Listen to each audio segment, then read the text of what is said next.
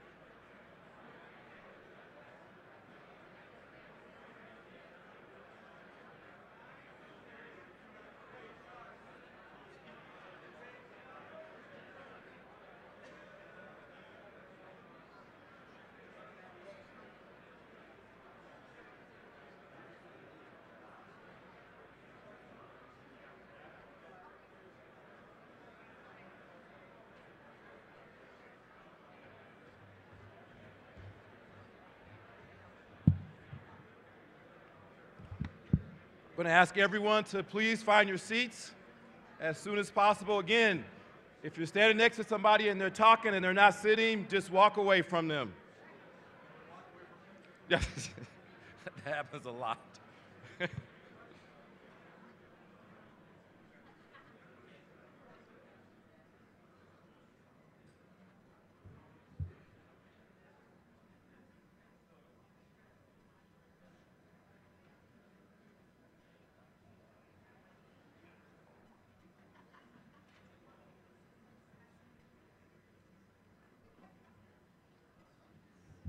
So as I start this morning, is this side over here ready to go?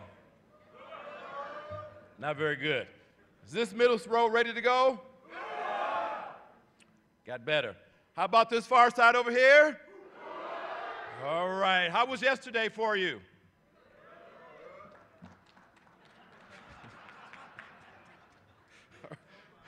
Okay. Yeah, that good. So how was yesterday for you? All right. Good morning, everyone. This is day 2. And I tell people if it takes someone else to get your motor running in the morning, well, you got a lot of work to do. So you should come here fired up, ready to go, committed, more passionate, because today, day 2, is going to be phenomenal. So let the person next to you know, I am so ready to go. Just look at me. I am so ready to go. I am so ready to go. I mean, it should just be oozing out of you right now. It should just be draining out of you right now. All right, okay. All right, that's enough. That's enough. So to get this day going, we're going to start it off like we did yesterday. We're going to have an opening video, and then when I come back up to you, we'll start our program.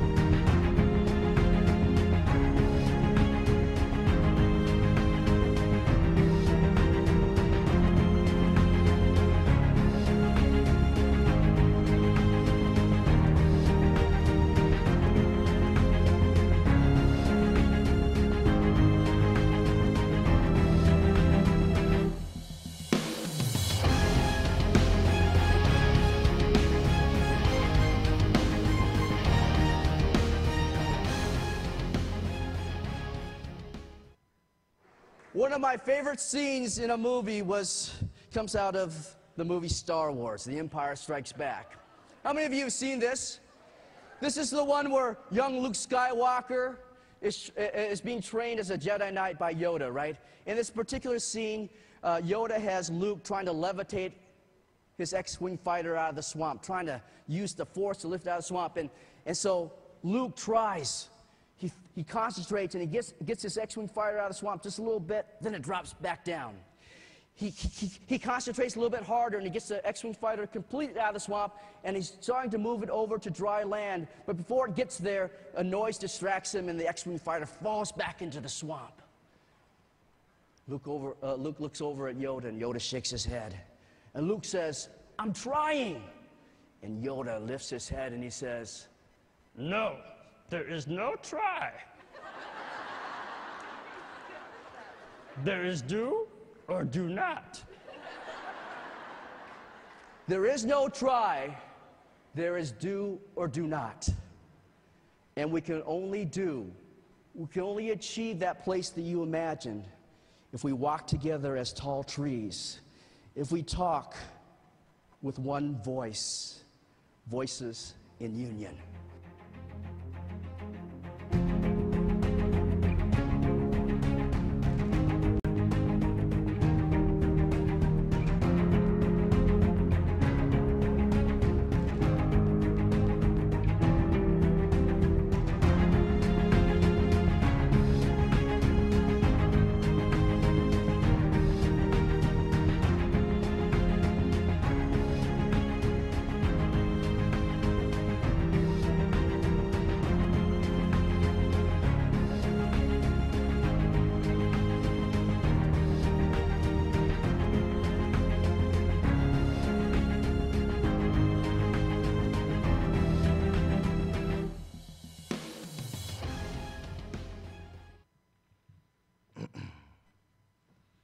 50 years ago, a great American in whose symbolic shadow we stand today signed the Emancipation Proclamation. This momentous decree came as a beacon of light of hope to millions of Negro slaves. But 100 years later, the Negro still is not free. When the architects of our republic wrote the magnificent words of the Constitution and the Declaration of Independence, they were signing a promissory note that all men, yes, black men as well as white men, would be guaranteed the unalienable rights of life, liberty, and the pursuit of happiness. It is obvious today that America has defaulted on this promissory note insofar as her citizens of color are concerned. But we refuse to believe that the Bank of Justice is bankrupt. We refuse to believe that there are insufficient funds in the great vaults of opportunity of this nation. 1963 is not an end but a beginning. I say to you today, my friends, even though we face the difficulties of today and tomorrow, I still have a dream. It is a dream that is deeply rooted in the American dream. I have a dream that one day this nation will rise up and live out the true meaning of its creed.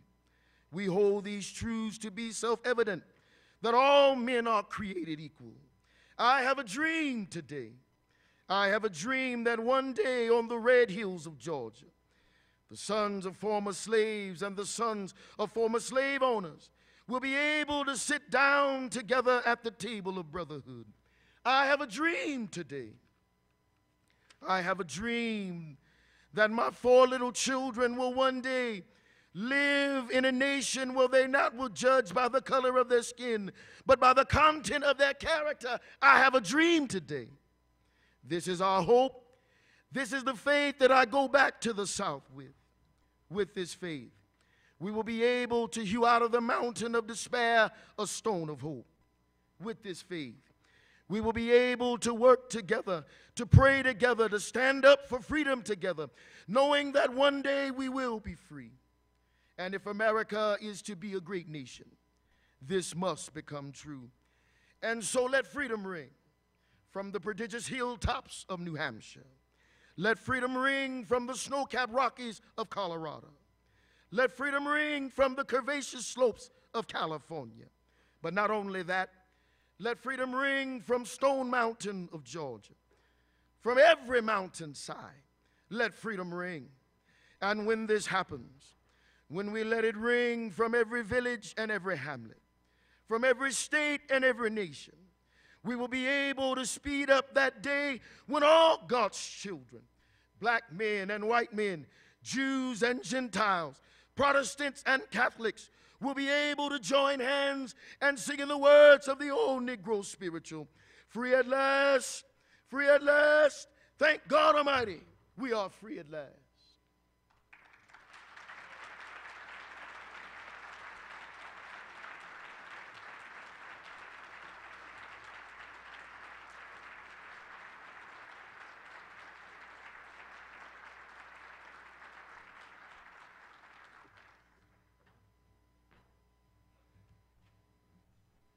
Can we have them hold up for a second?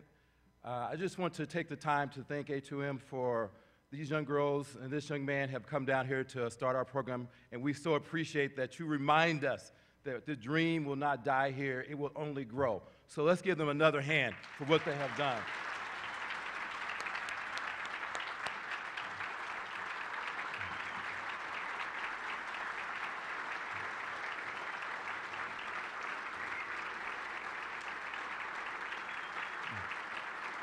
Thank you. Thank you. Thank you. Good morning, everyone, and welcome back. At this time, I would like to recognize our distinguished guest. With us this morning, the 26th Chief of the National Guard Bureau, General Craig McKinley.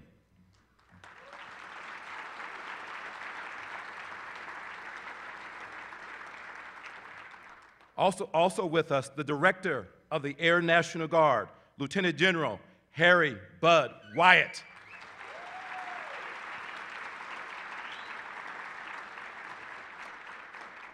And the Deputy Director of the Army National Guard, Major General Tim Cadavy.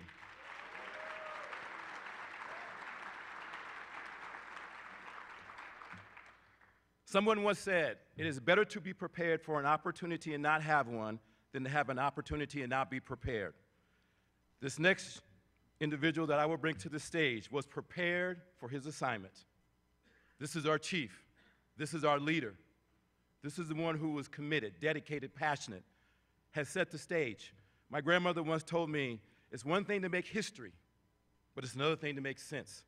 You can be the first of anything, but if you don't do something to make it better for everybody else, why are you there? Well, I can tell you without a doubt, our chief has made a difference. He has set the path. He's raised the bar. His standards are high. But I can tell you, I'm so proud that this is the individual that represents us every day in the 54 states, territories, and District of Columbia, because we got the best leader that life could offer, and I'll put him up against anybody in this entire world. Welcome at this time, General McKinley.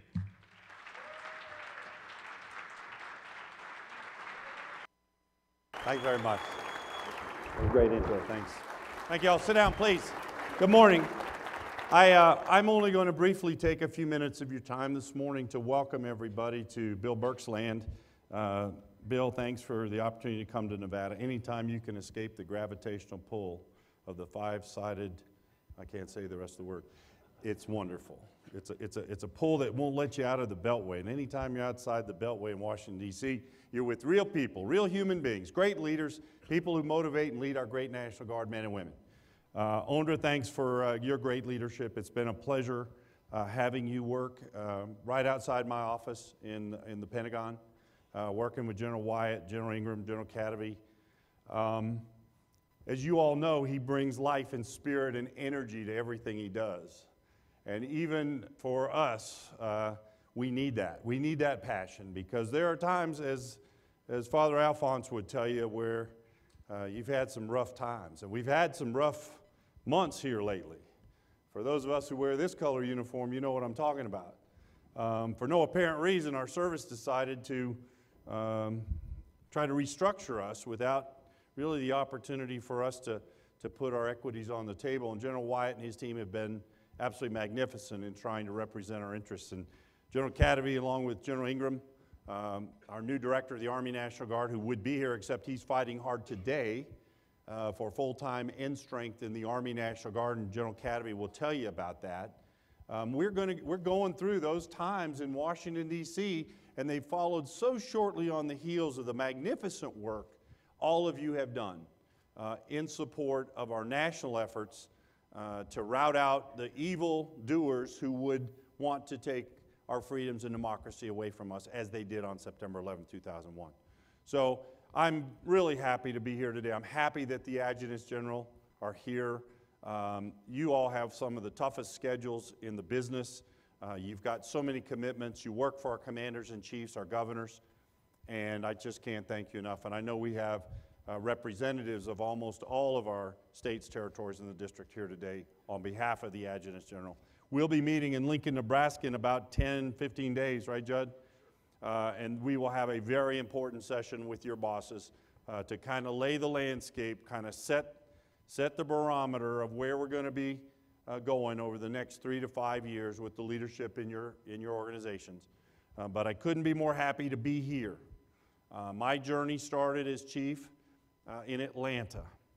And that's when Mr. Winters and his team in the Army National Guard, Tim, had kept the flame burning, because we had kind of lost some of our momentum in the Air National Guard for no apparent reason, no fault of any human being.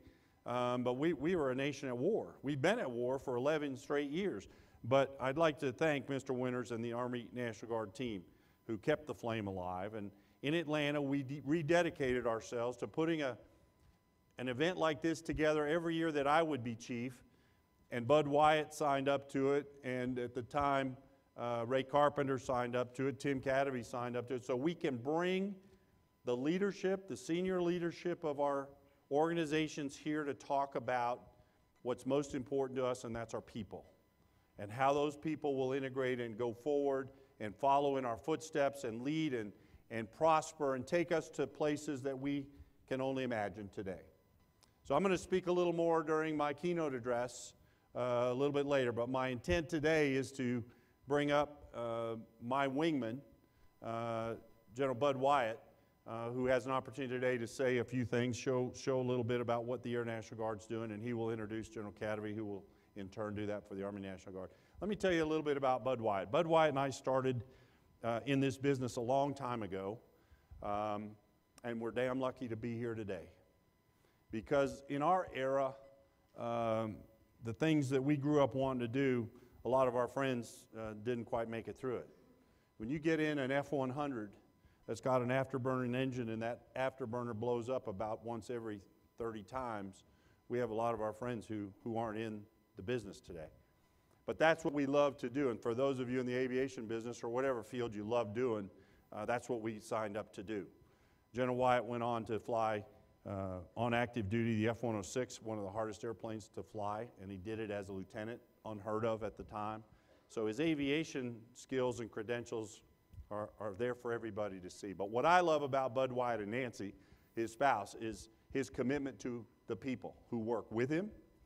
Rich, I know you know that firsthand, and those around us in the Pentagon who see an adjutant general from the state of Oklahoma leave that job which he had mastered. He and Nancy were the first family of Oklahoma doing a great job and giving up that and coming to Washington, D.C. and joining the meat grinder that we have in Washington to do things for our airmen while we're at war.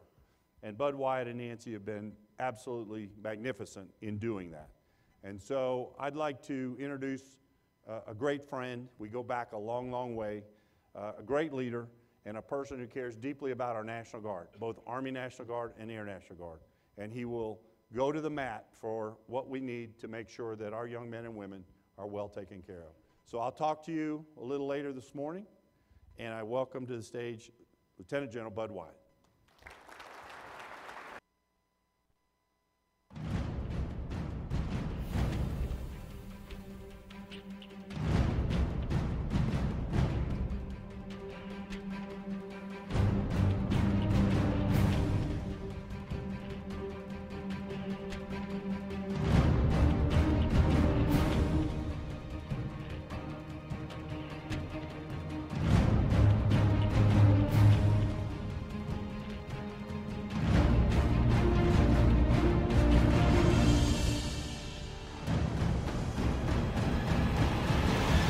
I am an American airman.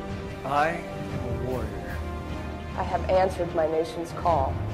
I am an American airman. My mission is to fly, fight, and win. I am faithful to a proud heritage, a tradition of honor, and a legacy of valor. I am an American airman, guardian of freedom and justice. My nation's sword and shield, its sentry and avenger. I defend my country with my life. I am an American airman, wingman, leader, warrior. I will never leave an airman behind. I will never falter. And I will not fail.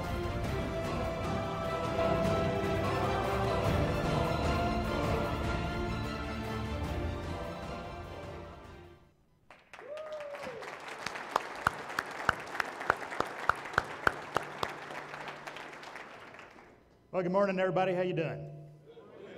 I am Bud from Oklahoma, but it's great to be here in Nevada today. I'll be in Oklahoma later on this afternoon, though. Nancy sends her apologies for not being here. We're for not enough time in Oklahoma. She's back getting the house ready for Memorial Day. I have a speech on Monday in Tulsa, Oklahoma, and we're going to have our kids and family in for Memorial Day. First time we've gotten all of them together at one time in a long, long time. So she sends her apologies for not being here. Chief, thanks for the kind remarks. You know, the only reason I left the comfort of Oklahoma to come to the Pentagon in Washington was because of the leadership of this man right here. When he became the chief of the National Guard Bureau, I decided I would try to do what I could do to help the chief with his vision. part of his vision, and I think probably one of the things that he will be remembered for best is his reignition of the diversity flame. That's why we're all here. And I'd like to take just a little bit of time to tell you how the Air Guard has rekindled that flame where we are right now, give you a little bit of my perspective on where I think we are at this point in time, what we've done the last few years, where we are now, and maybe some of the things that this group can do to continue the endeavor and get us to the point where one of these days diversity will be such a part of our culture that we won't need a JDEC. We won't need diversity councils because it will just be a way of life. That it will be part of our DNA so that we will be the strong force that only diversity can get us to. So go back in time a little bit to Dr. Betanzas, okay? To me, Dr. Betanzas' mission in life was just to make us aware because, after the Martin Luther King speech, I think the country had kind of failed on its promise, had written a check that was yet to be cashed. That check doesn't have a statute of limitations, so maybe we need to move toward cashing that check. But Dr. Betanzas made us aware, and then we got to that point where we started formulating strategic plans, and Bill Burks, thank you for what you have done as the chair of the JDEC to solidify that strategic plan and give us a vision for the future. I'm so pleased to see that the states, a lot of the states, a majority of the states, have created state diversity councils so that we're getting that buy-in at the state level, but also more importantly, the participation at the state level. All of us play a part in making this dream come true.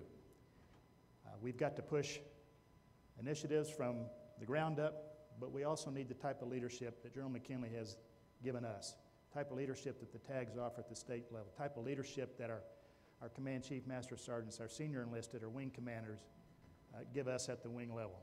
Everybody has got to do their part for us to get to that point where we want to be in the future.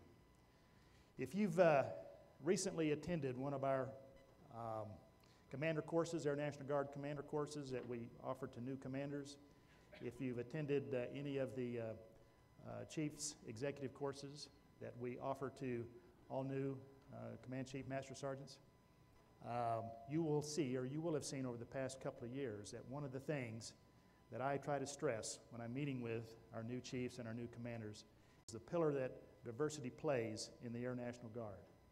And I do it kind of this way. I put up a map of the United States of America, and on that map are 89 stars representing the 89 wings of the Air National Guard. And when you look at that map, you kind of think, wow, we start off with a pretty good opportunity for diversity. We've gotten to that point where the awareness, I think, is out there. The Chief of Staff of the United States Air Force has said that diversity is essential to mission accomplishment, and he is correct. He recognizes that. But I'm going to use an example of the United States Air Force that I'm not exactly proud of. I don't think the Chief is either, and we're working to change that.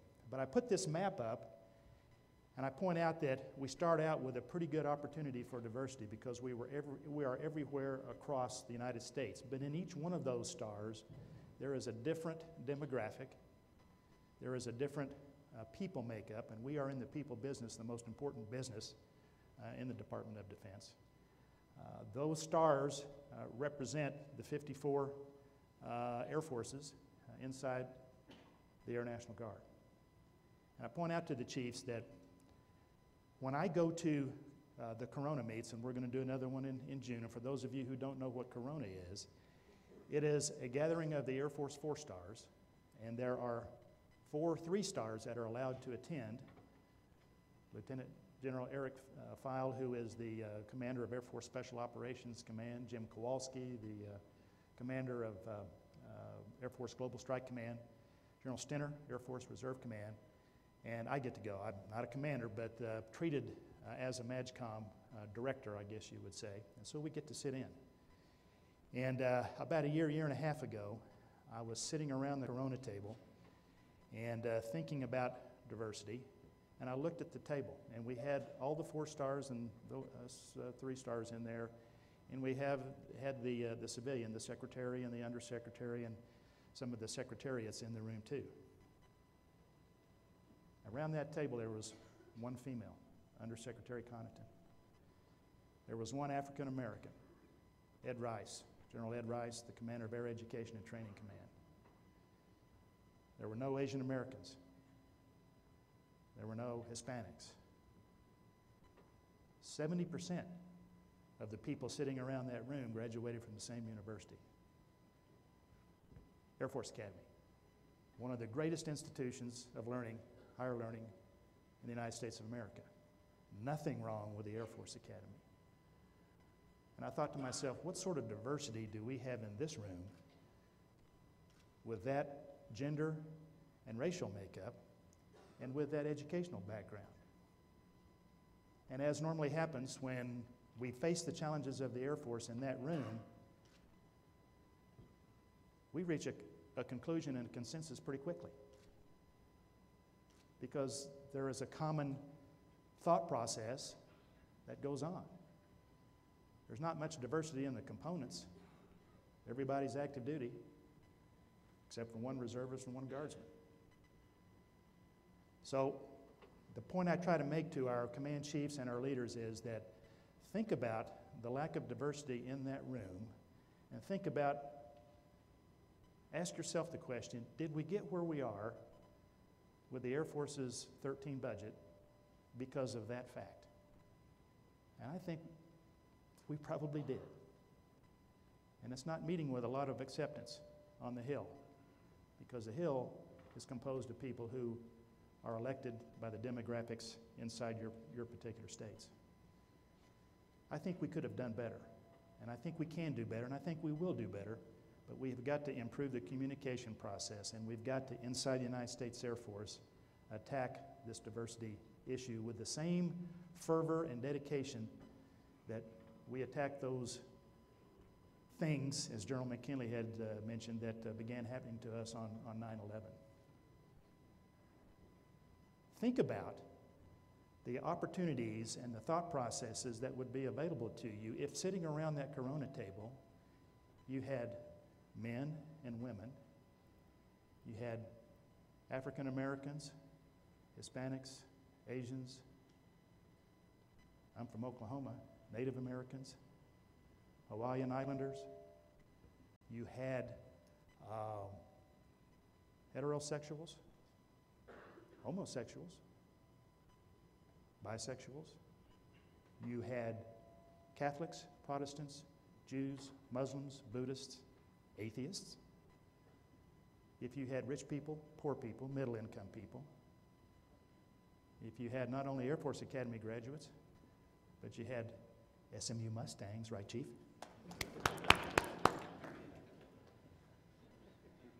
You get my point.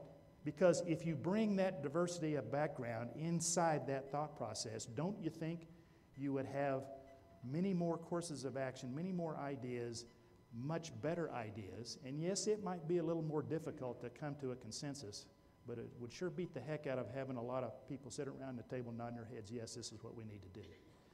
That's the strength of diversity. That's the awareness part that I think we've done a pretty good job of getting to this point. So here we are in Nevada, and my concept, I guess, thoughts on where we are now and where we need to go are like this. And you may agree with me or not, just a perspective that I throw out there. I think that we are at that point where we have the strategy, we have the awareness, we have the buy-in. Yeah, there are still some folks out there who have not bought into diversity and who never will. I think it's time to just recognize it. We probably don't need to spend a whole lot of time on those people. I think Darwin, in his theory of evolution, survival of the fittest, probably would say that those folks will self-eliminate themselves from the gene pool of leadership. So, they can either embrace diversity and move out with it, or they will, by their own design, be irrelevant in the future. they will become irrelevant in the future. So let's not spend a whole lot of time on those. Let's figure out where we want to go. It's time, I think, to, and what we've been talking about in the Air National Guard and moving forward is operationalize diversity. Think of diversity as a weapon system. KC-135 is a fabulous weapon system that is a force multiplier. A force multiplier of all that combat capability. Without the KC-135, we would be much more limited in what we can do as an Air National Guard. Think of diversity as a force multiplier, okay? It's not a stuff thing. We get carried away with airplanes and capabilities, and we argue about force structure and stuff like that, but I guarantee you, regardless of the force structure that we come out of this budget in the Air National Guard, we're still going to win as an Air National Guard because we have people. People who believe in diversity as a force multiplier that will allow us to get the mission done no matter what. And the more diverse we are, the quicker we will meet those challenges and the better the solutions will be. That's the power of diversity. We need to think about it as a weapon system and operationalize it. Give our adjutants general, our wing commanders, our command chiefs, our flight commanders, the folks that are in charge, the tools that will help them accomplish the diversity goals. You know, we can't just put people in places and think that that's going to solve diversity. We have got to instill in our organization the processes and, if you will, the DNA that will sustain itself from this point forward forever and ever. A huge challenge, and we won't get it right the first time. That's why we need to continually focus on this, continually measure our progress, continually hold people accountable for the goals that we want to reach as an organization. So now comes the hard part. We have the awareness, we have the strategy, we're going to kick off operations, we're going to give us the tools that we need to get the job done, and then we're going to implement that. And I don't care what tools we have,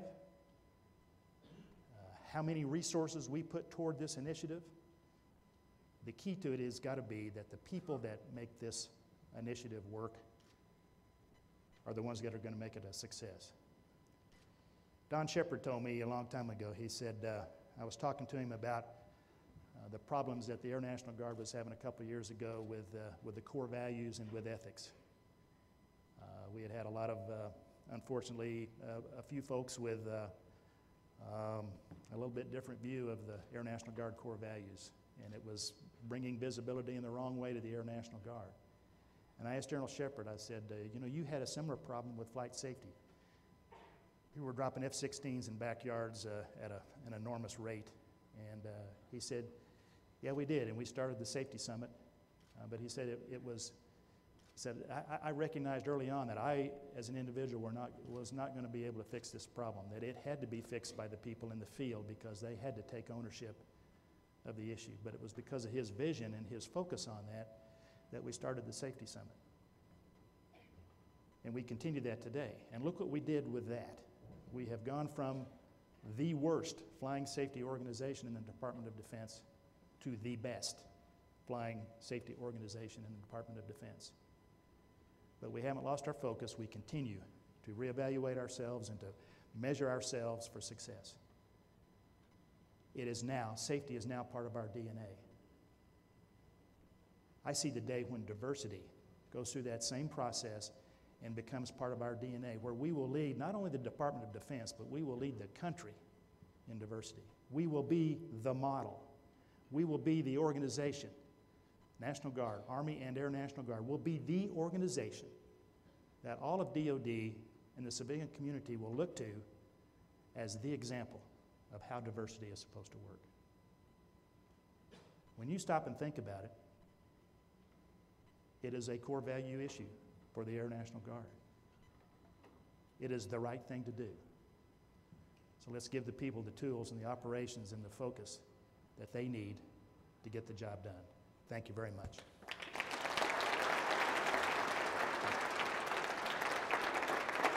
Thank you. Thank you. Thank you very much. Thank you very much. Please be seated.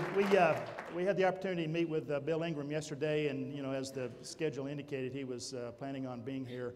Chief mentioned it. General Cadeby is going to talk about it just a little bit. General Ingram wanted sincerely to be here today, but there are some big things happening at the 4-star level in the United States Army right now that requires his presence in D.C. But I tell you what, the guy that I'm going to introduce next, Major General Tim Cadeby, former Adjutant General for the great state of Nebraska. Had the opportunity to work with Tim in the Pentagon. I had the opportunity to work with him when he was an Adjutant General. I know he is passionate about this topic. He's been here, I think he came in day before yesterday, as a matter of fact. Spent a lot of time with you. We had a great discussion at dinner last night. I know where his heart is, and you'll see it in his presentation. Ladies and gentlemen, please help me welcome Major General Tim Cadeby, Deputy Director, Army National Guard.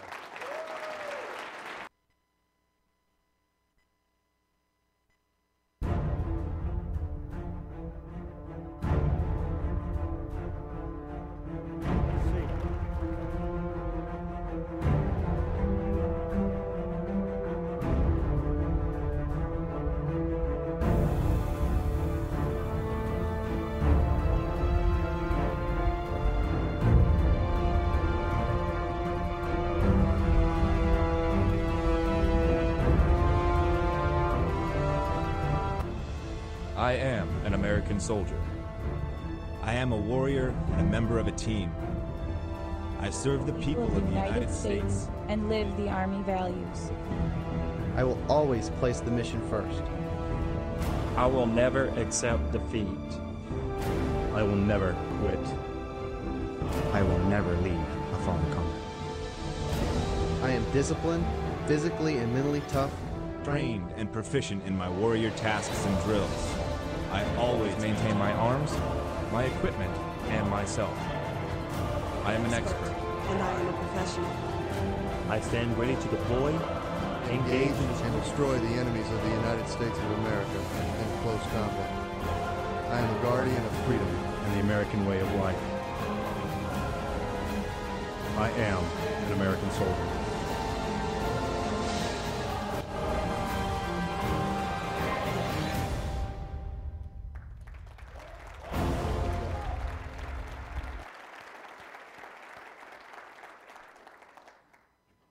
Well, good morning.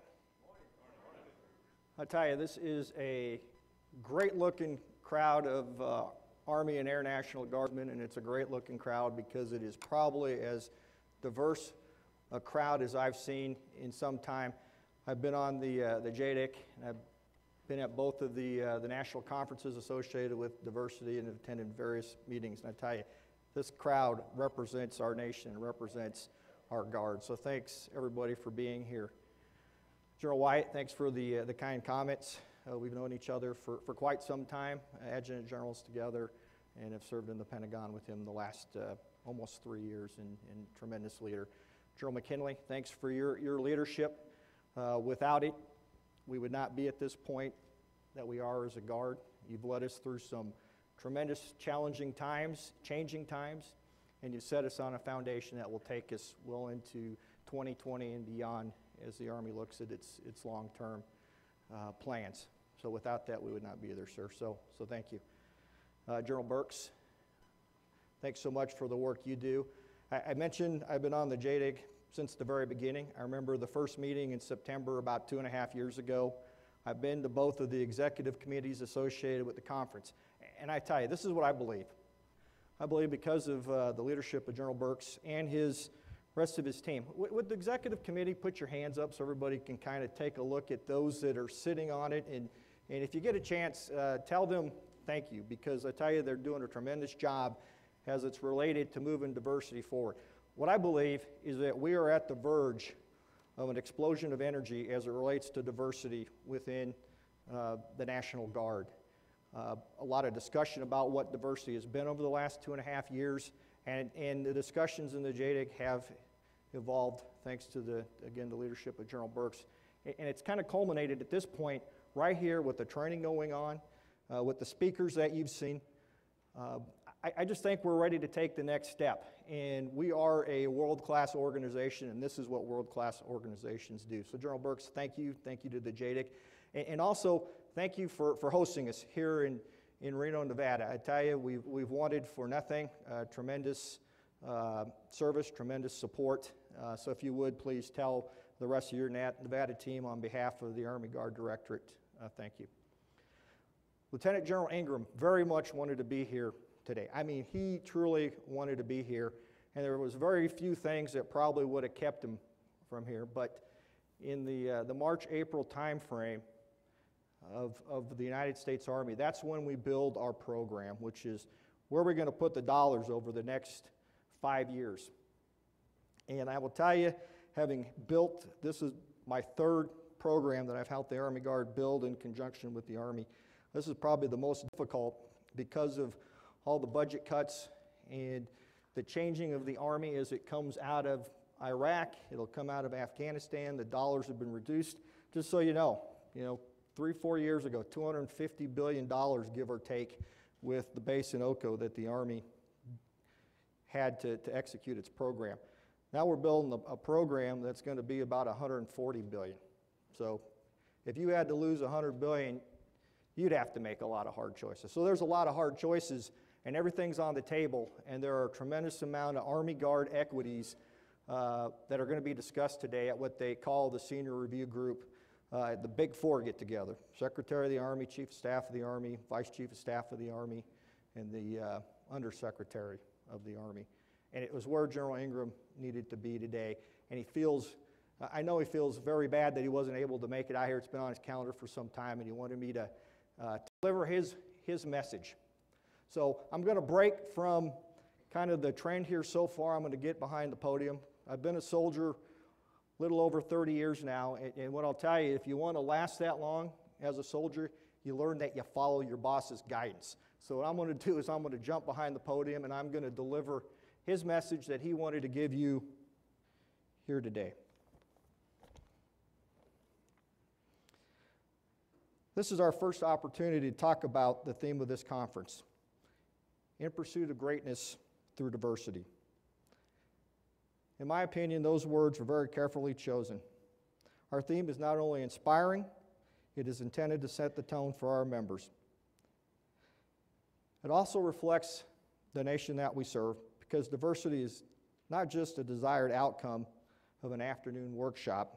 This conference is a celebration of the differences in ethnicity, gender, age, beliefs, tribes, dialects, regions, accents, territory, and even profession. These differences make us unique. It is our differences that make us stronger. For men and women who wear the uniform, for the soldiers and airmen of the National Guard, diversity perfectly aligns with our core values.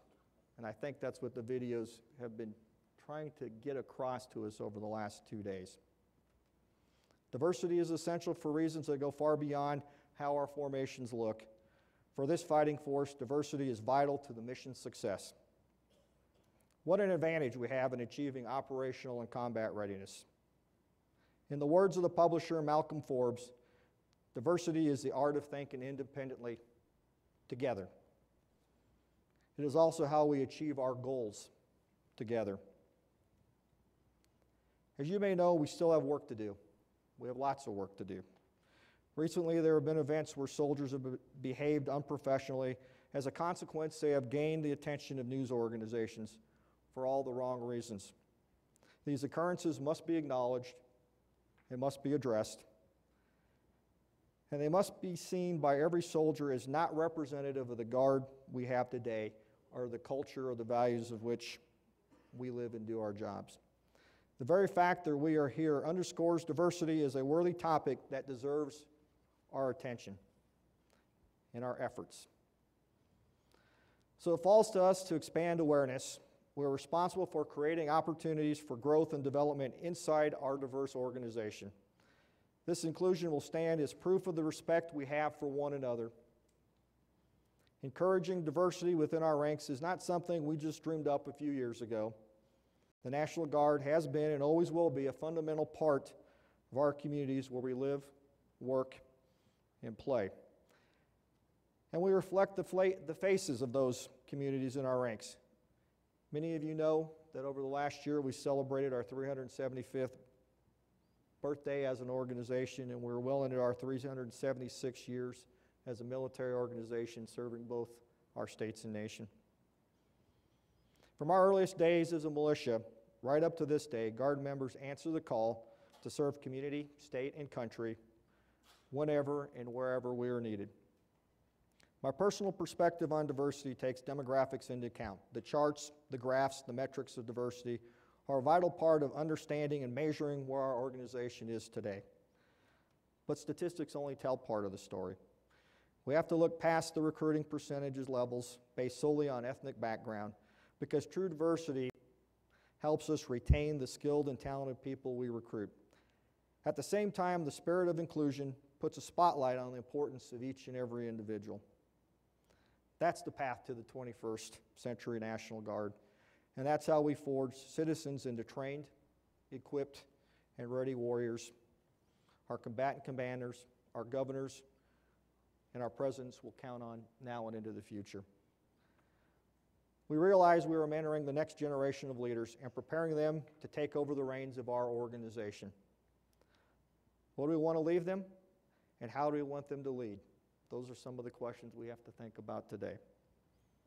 We know that we must be prepared to lead a diverse force, not only because a diverse force is better for the Guard, but because there is no other option.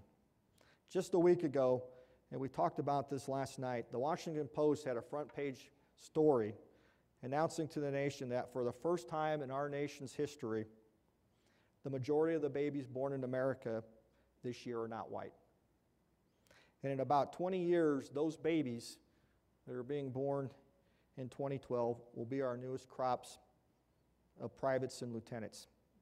They are our future, and the future of our America's Guard is inevitably going to be more diverse. It's up to us to train and mentor the next generation of leaders so that they are ready for the task. That means leading by example and embracing diversity. It requires us to view our differences as our greatest advantage.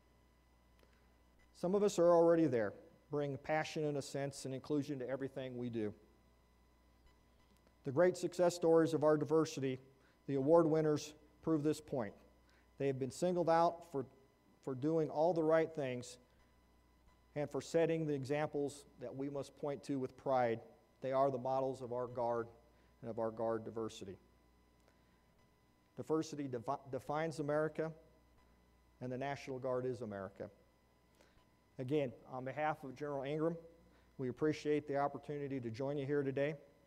I'm certain that each of you will successfully apply the important lessons and training that you've received at this conference to help shape our Guard for the future. Thank you.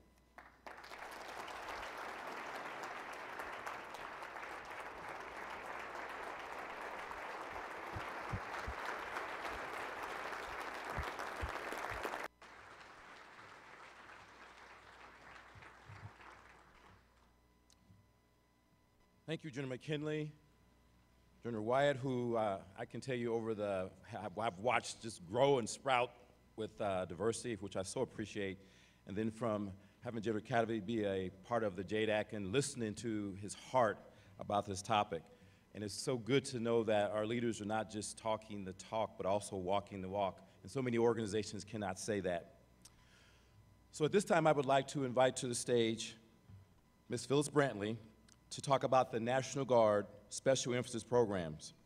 Ms. Phyllis Brantley is the NGB Division Chief for Diversity and Special Emphasis Programs. And when I also talk about Ms. Brantley, she is, I guess you could say, my wingman, battle buddy, but most of all, warrior, because she fights every day relentlessly to ensure that we have the best initiative in this country. So I call to the stage just right now, Ms. Brantley. Thank you. Thank you, everyone. Let's give yourself a hand also. You're wonderful. You've been doing an excellent job. And we could not get this job done without you, and I want you to know that. And before we leave here today, I hope that you take with you all of the tools, the great initiatives that have been established for you, and take the motivation from this group because I'm telling you, Colonel Berry's not the only one that's motivated. I'm fired up and ready to go. That's why I have my red on today. Sir, I just want you to know, the opening line that Colonel Berry gave you, I wrote it.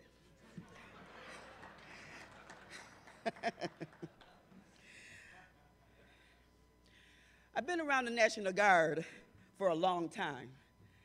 Mr. Winters, I think we kind of share that. And I will tell you that this is the very first time that I've had the pleasure of having senior leaders that really, truly care. Sir, I don't know what we're going to do without you. So we have a short amount of time to get this right. Are you on board? Yes. No, are you on board? Are you fired up? Don't make me get upset up here. I also have a very short time to talk, but that's okay. The special emphasis programs, and I have to click. I'm doing good, right? The special emphasis programs is a program that has been around and is a mandated program by law. And when I first took over this program, I don't understand why it was so hard to get everyone to embrace. Maybe it's because it was a compliance, but I want to make known to you that this is a tool that, although it is mandated by law, it is a proactive equal employment opportunity tool that would help get us to what we want to be, and that is a diverse workforce. So although I have a short amount of time just to speak very briefly to special emphasis programs, I want to kind of whet your appetite so that you will seek out your state equal employment managers, the special emphasis program managers that you already have in your states, or just call me or Ms. Ray Morris or Chief Lanier or Rodney Haig. Find us. We can tell you more about special emphasis programs. I will also call to your attention, for the very first time, our chief of the National Guard Bureau signed a letter about special emphasis programs and affinity group information. Never in the history of the National Guard has that ever been done before. Thank you, Chief. It's in this book. You've seen this book on our table, on our JDEC table. I need for you to pick up extra copies and take it back to your commands and battalions and hand it out. We need to get the word out. Ms. Ray Morris has also, for the very first time, created for you information on minority outreach. You need to read this. You need to take this information back. The National Guard is on board, and we're doing great things, and it's great meat for you to take back to your diversity councils. We all have heard of the Hispanic employment and all of these programs that you hear here. But I don't really know if you understand that this is a management tool. Now, a lot of individuals will use, or agencies will use, a special emphasis program manager for observances. That's okay. They're allowed to advise and bring that cultural awareness. But what I want to impress upon you today is that they do a lot more than that.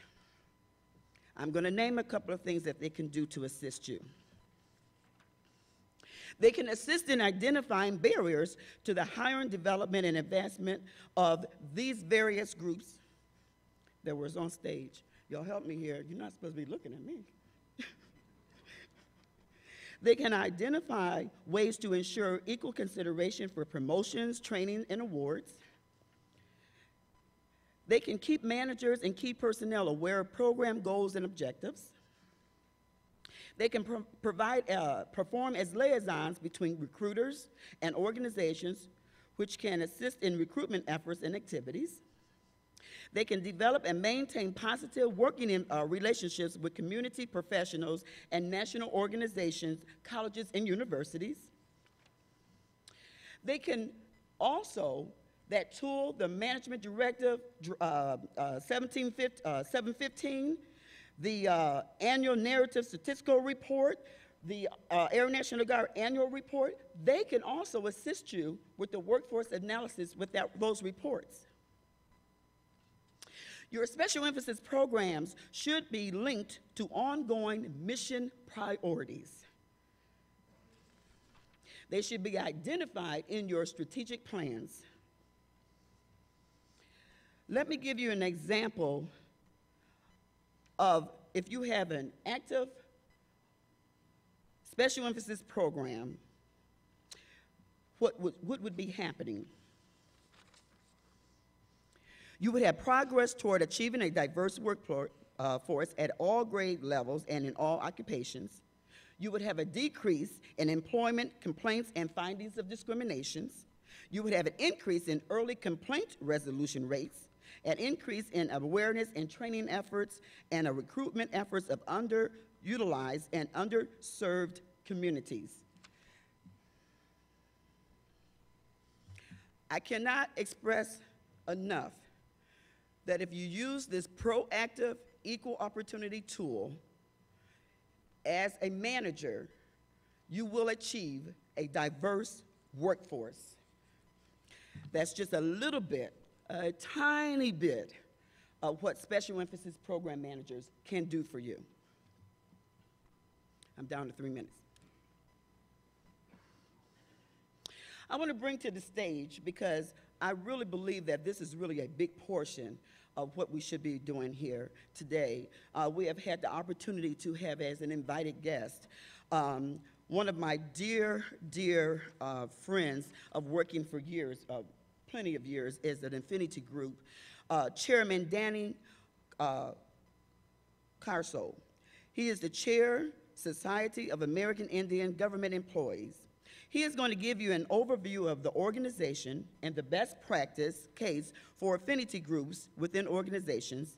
He's also going to share the background and mission of his umbrella organization, the National Coalition for Equity in Public Service, the NCEPS. Chairman Carson.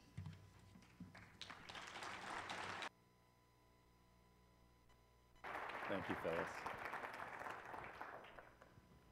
Thank you very much, Ms. Brantley. I also want to thank General McKinley for your leadership in diversity and inclusion, Ms. Brantley, Ms. Ray Morris, for their untiring efforts to make this day happen, and everything that they've been doing over the years to make diversity and inclusion part of the National Guard. So please give them a hand for what they've done.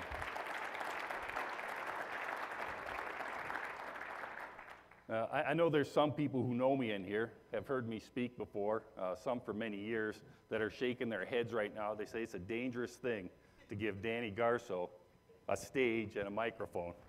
I can sometimes get a little long-winded, but I promise you I'll keep this short because we got important business here today. I wanted to tell you a little bit about NCEPS, National Coalition for Equity in Public Service. As the chairman of SAGE, as the presidents of the other affinity groups, we sit in a coalition on a board of directors, and we share best practices and ideas and help each other out in those training and leadership challenges that we have in federal government. And when I say federal government, I also include uniform employees too, of all branches of service, because you too are federal employees. And so we welcome you to join our affinity groups. NCEPS has been around for quite a while, and it includes BIG, Blacks in Government, Federally Employed Women, FEW, FAPAC, Federal Asian Pacific American Council, National Image Inc., which represents the Hispanic community, and then SAGE. And we are in the process of working with a National Disabilities Group to bring them into NCEPS also and make them part of the council. SAGE itself is really the young kid on the block.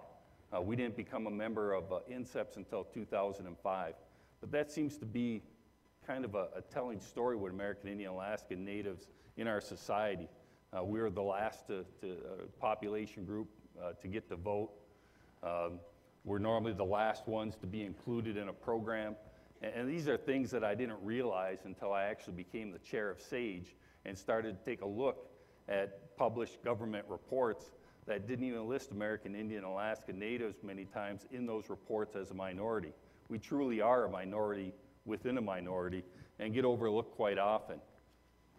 But we're a significant population group. There are 565 federally recognized tribes in the United States. Indian country stretches from the East Coast to the West Coast, from the northernmost boundaries to the southernmost boundaries. There's American Indian tribes and American Indians amongst all of you. You just may not recognize them because of the diversity in Indian country. So I'm asking you to look around and make sure that you are including American Indians and Alaskan Natives when it comes to your planning, when it comes to your program, because they are a piece of that melting pot that I truly believe brings a great amount of significance to making you a stronger organization. I wanted to briefly tell you how I got up here on this stage, how I became the chairman of SAGE. It was actually not too long ago, about, well, I don't know, maybe 2.5 feet ago, that I had short hair and was a sergeant major in the National Guard, working on the Michigan Diversity State Council. And while I was working there, we were sending people to Blacks in Government conferences. We were sending people to FEW conferences and to national image conferences. And we were submitting people, our soldiers and airmen, for these national awards and send them to these conferences. And me being the recruiting advisor and also the American Indian SEPM, I said, what do I have? Again, we weren't included. And then Master Sergeant Flores sent me an email that said, Society of American Indian Government Employees, first annual training program, Fort Lauderdale, Florida. I said, I gotta go check that out. And I went and checked it out, and it was one of the most impressive training conferences I went to. So with that, I became more involved with them. I brought back what I learned to the state of Michigan. And then when I retired, I started serving on their board, and that's how I became the chair and standing here right now. But I want to ask you 3 things as I finish up. I want to ask you to become members of SAGE. Anybody can become a member. You don't have to be American Indian, Alaska Native. But I ask you to become a member because you're part of leadership, because you're part of diversity. Membership is very cheap. You probably wouldn't even notice it out of your pocket. But I want you to become a member and start checking out who SAGE is and start participating. I also want you to ask your fellow airmen, your fellow soldiers to become members, especially those that are American Indian, Alaskan Natives, but also those that are serving in leadership positions, serving in diversity positions, and also serving on councils and in recruiting. That's something that I also recommend for you, is to bring recruiters maybe to this diversity conference. Because if there is somebody that can help increase your diversity, it is that recruiting command. And then one last thing I just wanted to say, because I've only had a few minutes here, is there is a lot of information in these 2 booklets that Ms. Brantley said. Please pick up a copy. They tell you a little bit about FEW, about BIG, about NCEPS, about IMAGE, about SAGE. So please take a look at these booklets. Also, this one right here actually lists all the places that your recruiting command can go look for that diversity with minority colleges that are stretched, again, from the East Coast to the West Coast, from north and south. So with that, I'd just like to say, Miigwech, thank you very much from SAGE, and thank you for having me here.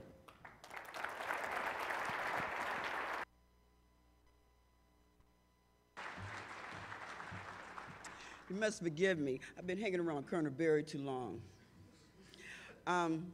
What I neglected to say is that I sit on the planning committee at the DOD level, and every year the DOD sends out an annual listing of all of the affinity groups that we participate in. And I would venture to say there's about anywhere from 50 to 60 of those groups.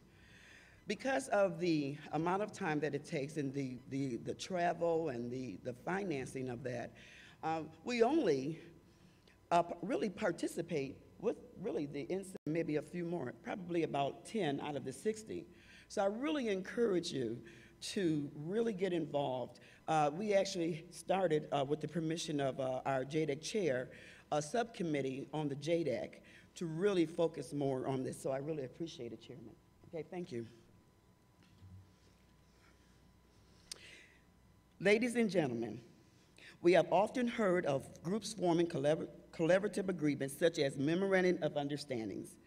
But what is it? It is an agreement between parties. It expresses a convergence of will between the parties, indicating an intended line of action. In this case, National Guard and SAGE. In 2011, the National Guard, in concert with the Society of American Indian Government Employees, SAGE, developed a memorandum of understanding which provides a partnership between these two organizations. SAGE is the only national American Indian Alaska Native affinity group which represents all government employees, civilians, and uniform. As an affinity group, they are neither a union nor politically biased. SAGE also provides the widest network between government and American Indian, Alaska Native organizations, educational institutions, and Indian nations. My boss is already on the stage. But sirs, will you please join us? Thank you. The Memorandum of Understanding was a catalyst for the Chiefs National Guard Bureau's Joint Diversity Executive Council, the JDEC, to hold its summer session at the 2011 SAGE training program in Tulsa, Oklahoma.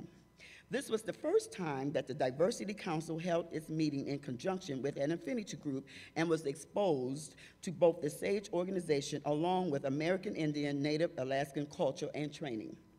With great respect for this culture, cedar was used to purify the signing table. Cedar is one of the 4 sacred plants used by many Native Americans. The 4 plants are cedar, sweetgrass, tobacco, and sage. Sirs, will you take a seat, please?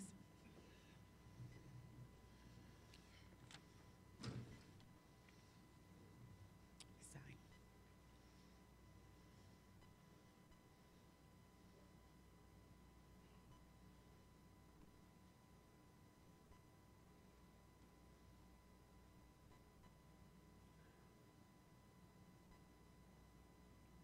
We waited a long time for this. Let's give him a hand.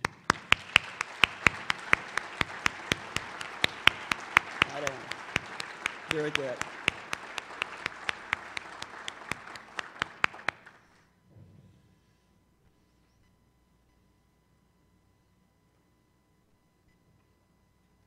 Great. Yes.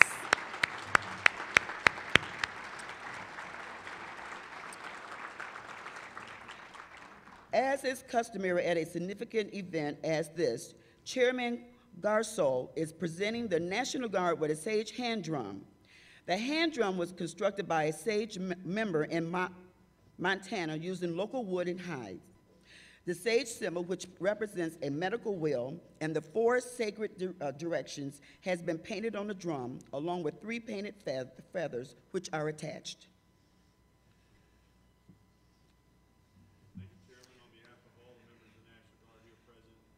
460,000 of us strong, I return a coin of thanks to you for all you do and the great work that you do. We'll treasure this gift forever in our Bureau. Thank you. Excellent.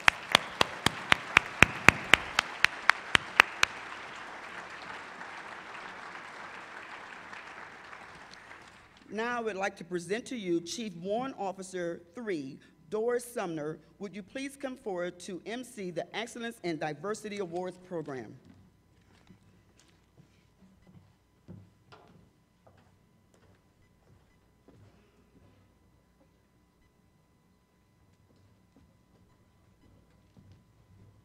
Good morning. I am honored to be the MC for the celebration that we're about to begin.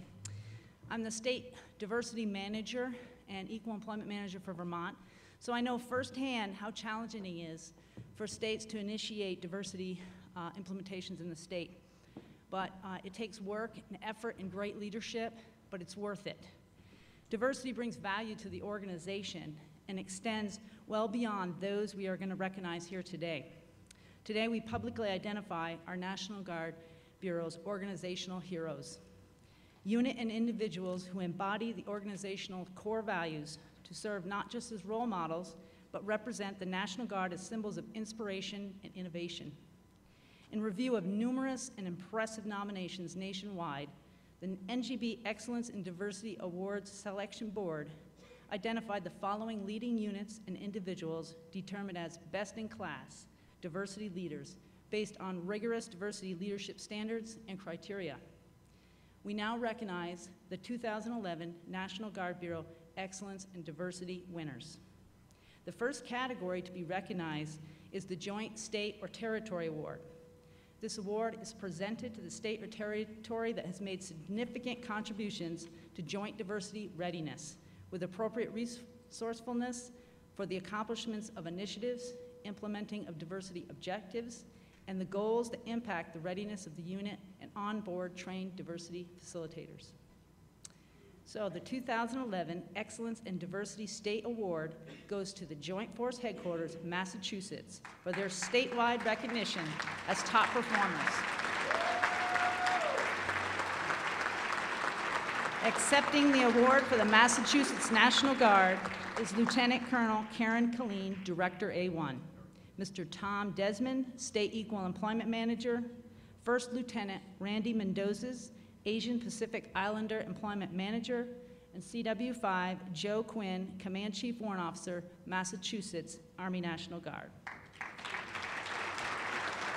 This award is presented based on the results and accomplishments generated through senior leaders and a viable and active Joint Diversity Executive Committee. Through the years, the Massachusetts National Guard experienced increased partnerships, cooperation, connectivity among local, state, and National Guard communities.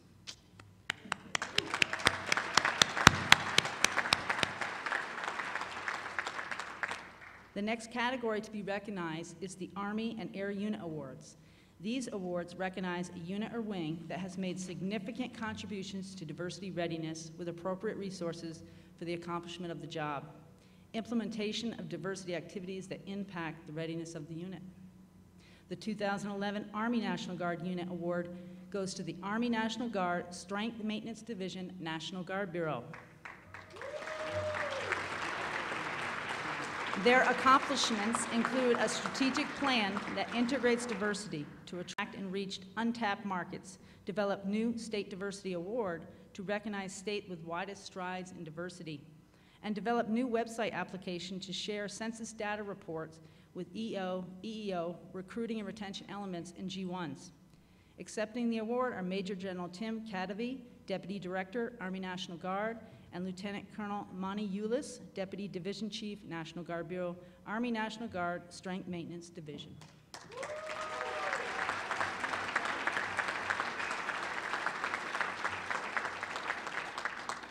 The next is the Air National Guard Wing Award.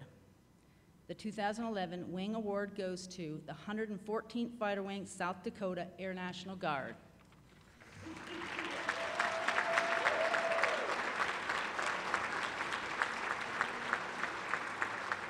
Accepting the award is Major General Tim Reich, the Adjutant General, South Dakota National Guard.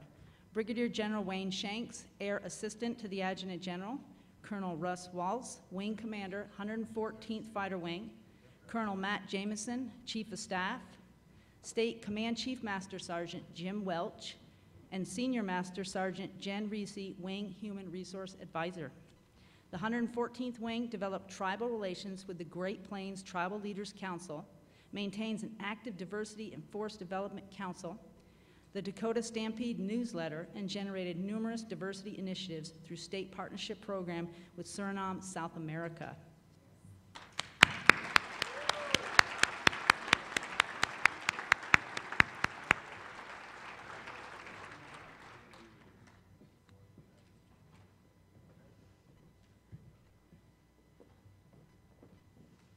Next, the individual Army and Air National Guard Awards.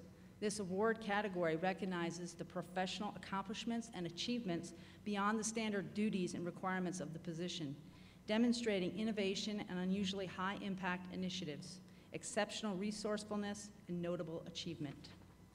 The 2011 Excellence in Diversity Individual Award for the Air National Guard goes to Major Jose Salcido from the 184th Intelligent Wing, Kansas Air National Guard.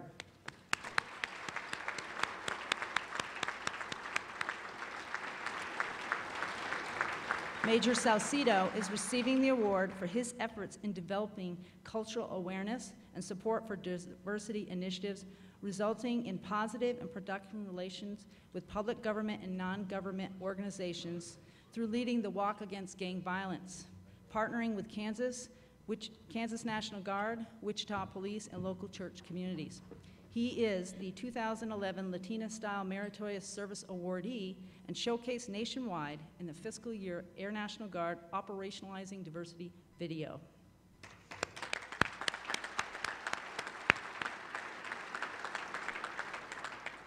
The 2011 Excellence in Diversity Individual for the Army National Guard goes to Staff Sergeant Timothy Dean, HHD 711th Brigade Support Battalion, Alabama National Guard.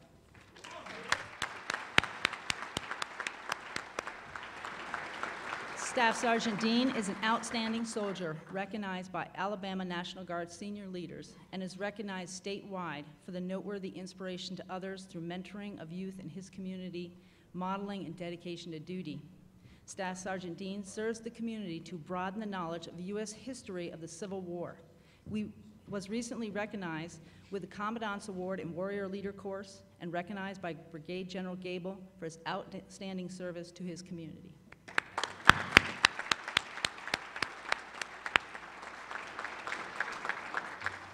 Our final award is the Air National Guard Human Resource Advisor of the Year.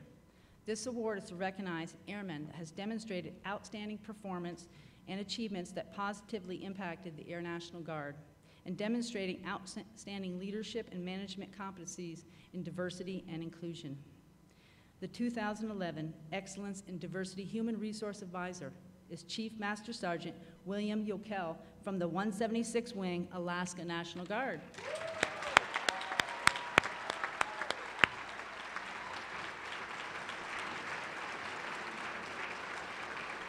Chief Yokel developed Air National Guard-wide diversity demographic trend analysis, was recognized by Director Air National Guard Lieutenant General Wyatt for strategic initiatives, and was showcased in fiscal year 11 Air National Guard Operationalizing Diversity video.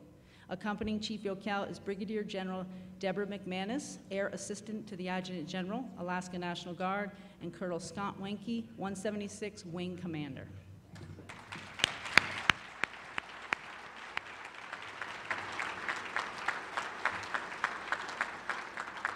Would Mr. Gerard Winters, Mr. Rich Rico, and Ms. Phyllis Brantley please come forward and join General McKinley on stage? Oh, yeah, come on.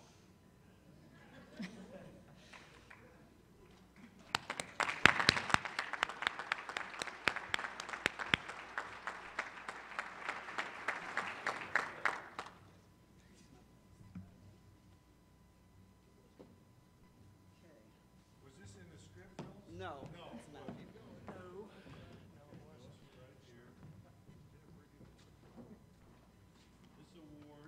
The Chief of the National Guard Bureau Civilian Excellence Award presented to Phyllis Brantley for her pursuit of greatness through diversity. Congratulations.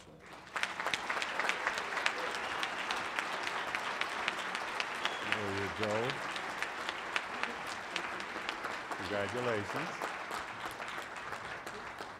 And to Mr. Winters, also a Chief National Guard Bureau Civilian Excellence Award presented to Jared Winters for his pursuit of greatness through diversity. Thank you so much.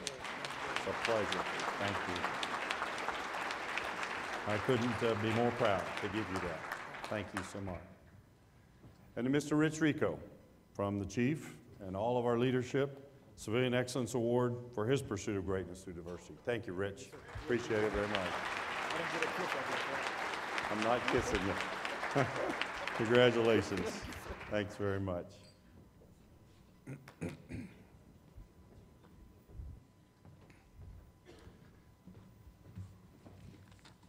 This concludes the 2011 Diversity Awards ceremony, and I'm going to turn the stage back over to General McKinley. Thanks. I want to give you this award for a great job narrating. Thanks so much. We appreciate it. Thanks.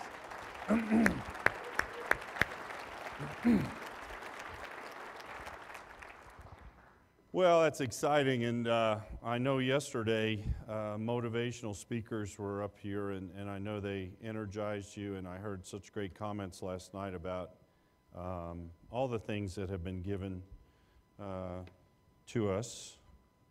I'll probably need a new XO because my book's not up there, but I've never needed a book before, have I? No. Okay. I'm your last speaker before we take a break, and I know it's been a long morning. And Bill, thanks again to you for hosting here in Reno.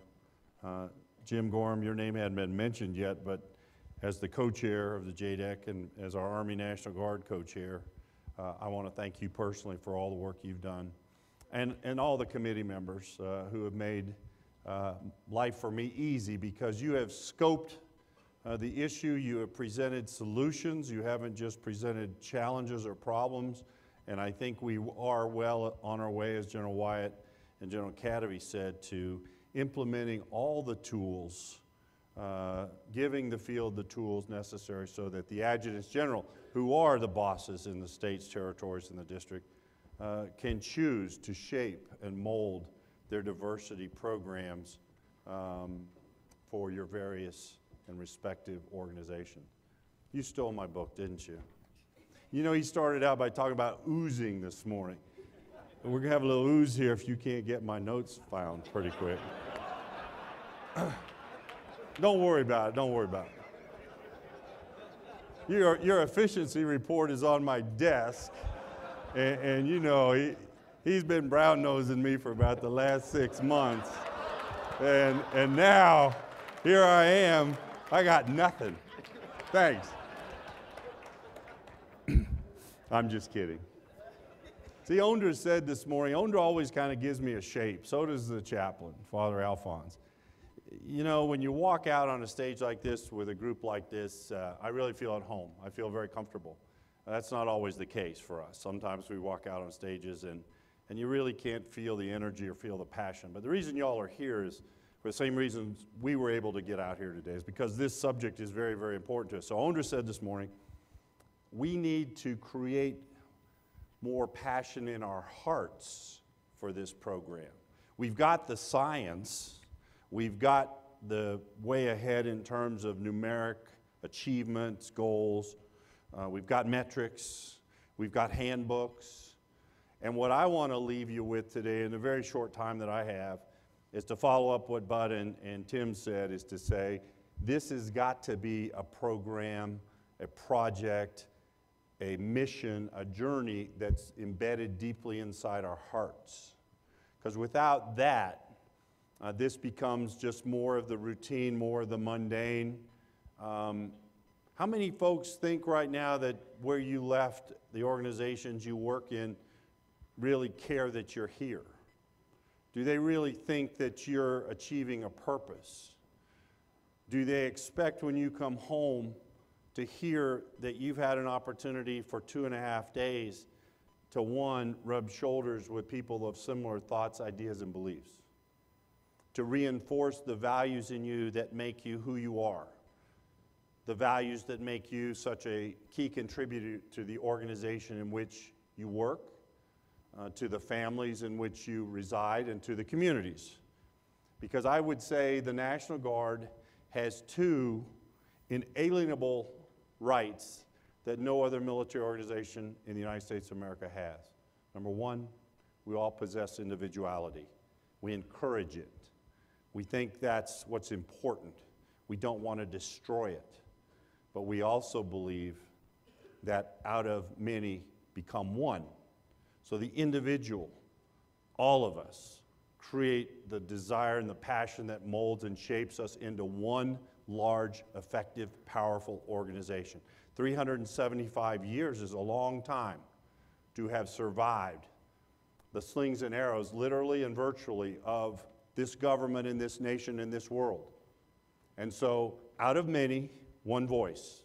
I'm looking at the many, the people who are individuals, but who are also rooted into our communities across our great land. And that's what makes the National Guard what it is today. No other organization, uniform or not, can say that. And so when you leave here and when you go home, I hope someone comes up to you and says, tell me what happened at the diversity conference. Tell me what you learned. Was it worth your time? Is the cause worth the effort? In Washington, there's a great saying now, is the juice worth the squeeze? I love that line, because we've all made lemonade, and you know how hard it is to squeeze that drop of juice out. But when it's done, and when you do it right, it's a great, refreshing summer drink. And if we do this right, if we provide the tools to our great leaders, represented over here by our adjutants general and our assistant adjutants general who are here, if we do that at a bureau, and if we can resource, with Mr. Cabrera's help and with our Army National Guard and Air National Guard, resources that are available, and those will come under challenge, I assure you, we will continue to provide the juice that is definitely worth the squeeze. So thank you to our great leaders. Thanks, Lou, for all you do. Mr. Cabrera is a Nevada Guardsman, former Nevada Guardsman, but once a member, always a member, right, Bill? You didn't revoke his membership, did you? And so to have you here in your home where you grew up and where you gave so much in the Army National Guard, I want to recognize you personally today for all you do, because without it, we wouldn't be here today.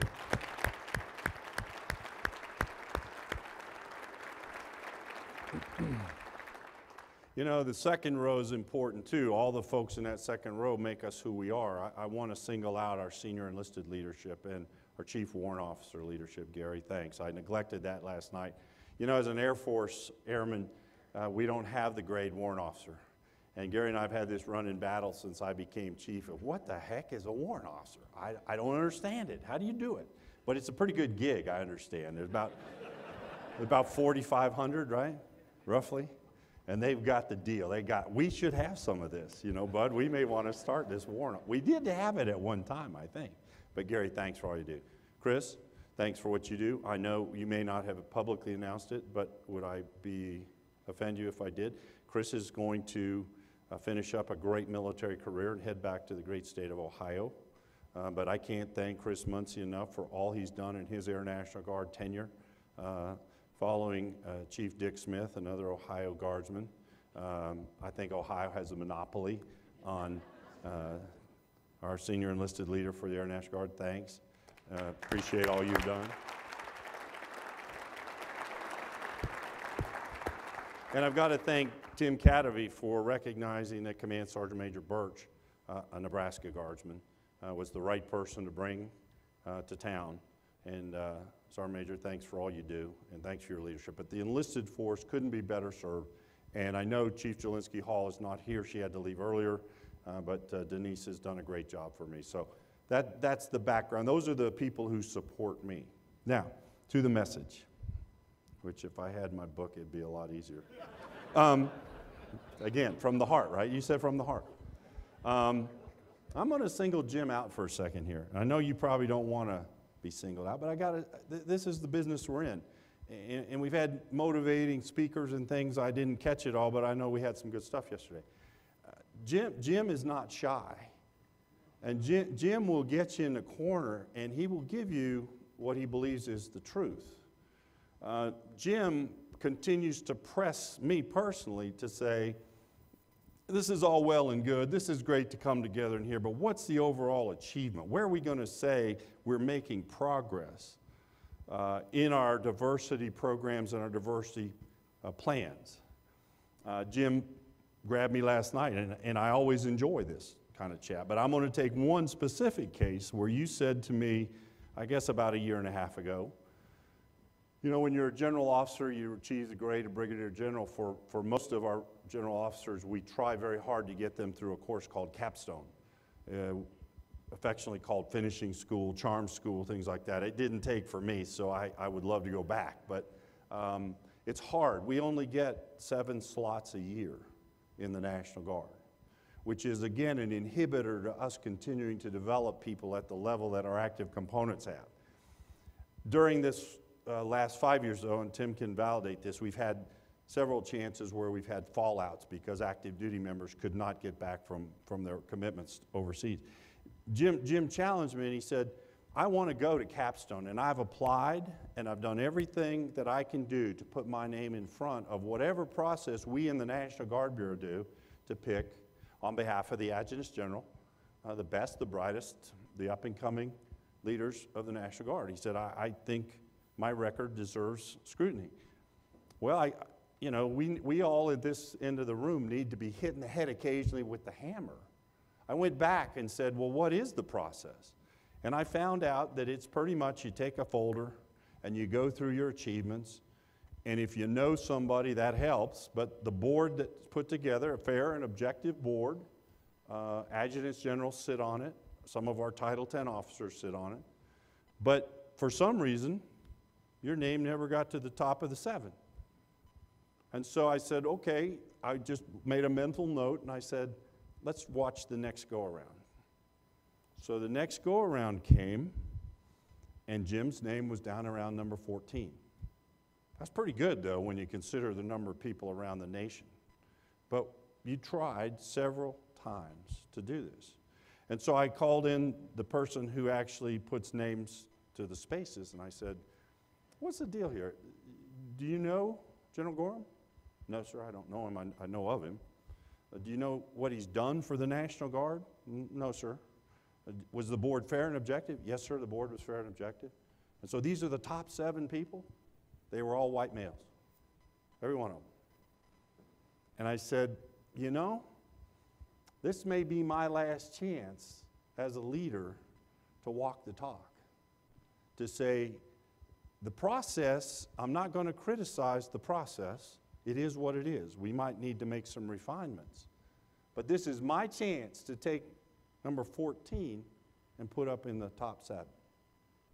And just your willingness to have approached me, to alert me, was a mentoring moment for me that maybe in all of our lives, we have chances to uplift people and bring them out and give them the chance that they deserve. And in that rare instance where I felt I had the prerogatives as the chief and we had the flexibility to go an extra mile, we went to Capstone, didn't we? Sure did, sir, and I thank you for it. Well, I thank you. I thank you, Jim. I thank you. Because had you not said, what about me? And I know everybody in this room at times does not want to promote themselves, but without the promotion, this leadership team is not clairvoyant.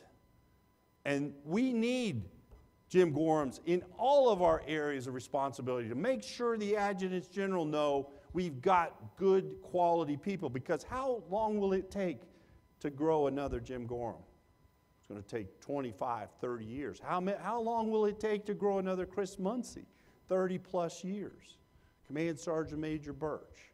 We don't have time to wait for the system to bring results that we all in this room know and desire and in our hearts know we can produce. We don't have time. We can't wait. We got to do it now. And so I encourage everyone in this room, because everyone in this room is a leader, to take the opportunity to look at the process. Make sure it is fair. Make sure it brings up the best and the brightest. And when you have a chance, uplift a person who needs just a chance to show what he or she's made of.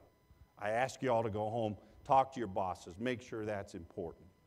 You know, I see Joe Balskus here, and I am a proud Florida Guardsman.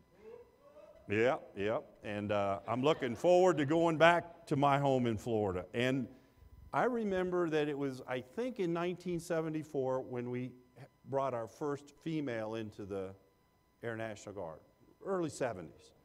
And that was Sue Shanka, I think.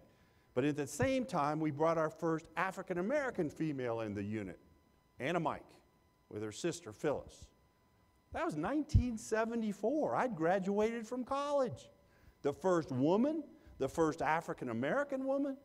But I'm so proud of what I see when I go back and visit the home unit, because we have done what we've tried to say are follow the tools, look at the handbook, bring people in of diverse backgrounds. We will be a better unit for it.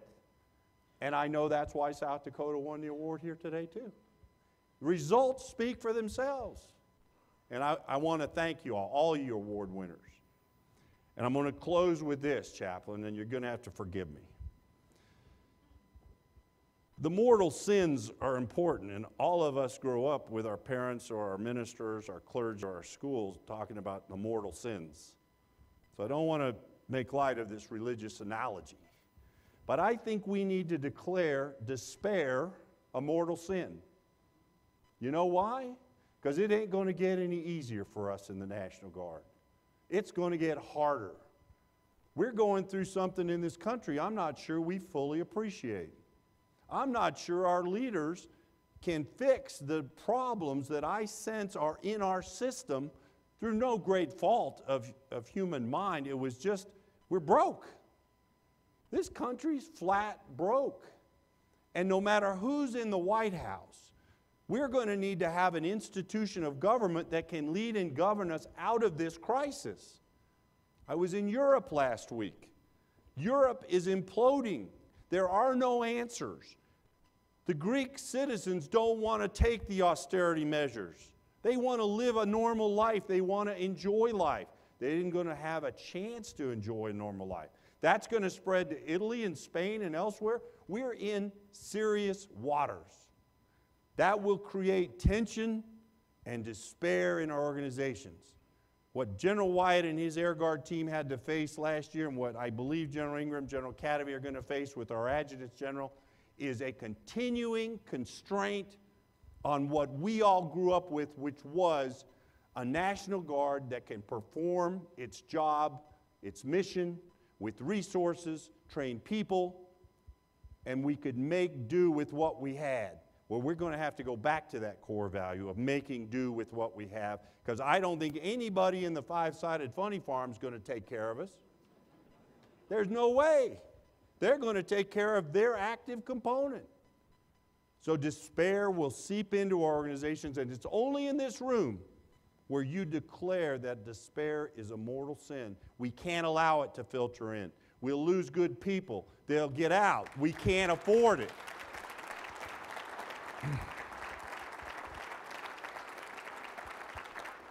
So I ask you all to go back home after you've spent 2 magnificent days. Phyllis, thanks. Ondra, thanks for the great leadership. Chairman, thanks for your participation here today. To Mr. Winters, Mr. Rico, and all the team that make up our leadership team in Washington. Go back home and grab a commander by the scruff of the neck and take him in a room or take her in a room and say, here's what I just experienced. I experienced an organization that came together with about 400 people that is committed to making us the best National Guard we can be under the circumstances we have to exist in. And it may not be the absolute most brand new watch, brand new plane, brand new joint tactical vehicle that we have on our flight line or our motor pools, but we will make do because our citizens will need us. We've gone through 11 convulsive years of war. American public is tired. I haven't heard one guardsman or woman say they're too tired. They'll keep doing this till they drop. That's what makes me so proud to sit with the Joint Chiefs of Staff who think, you guys are done. We've overused you. We've overworked the National Guard. Well, you never were built for this. I just say, bring it on.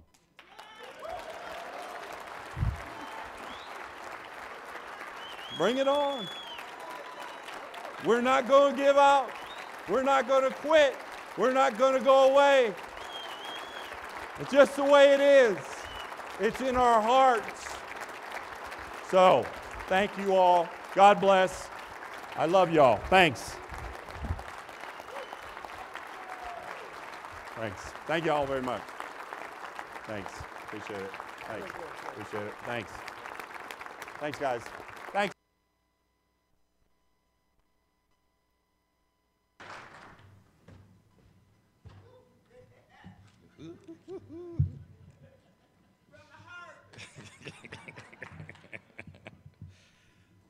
I'll be selling tapes and CDs for $5.99. Oh, we gonna get some mileage out of this one. Oh, we gonna get some, woo! Somebody needs to take up an offering. Chaplain?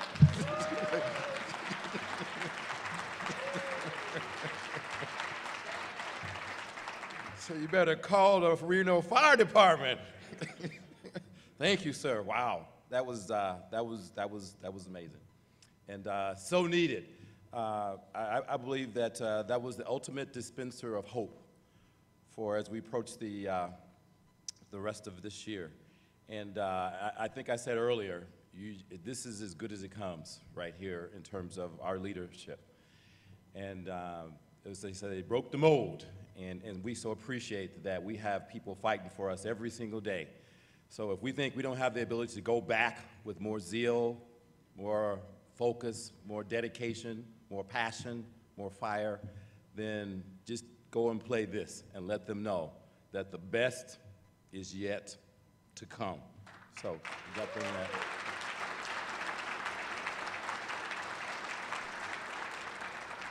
So having said that, we're going to have a chance to take a break, and we will be back into your breakout sessions starting at, I believe it's going to be 10:30. So that'll give us a chance. You know, if you get the chance, you just want to touch the hem of his garment. All right, let's take a break. Thank you.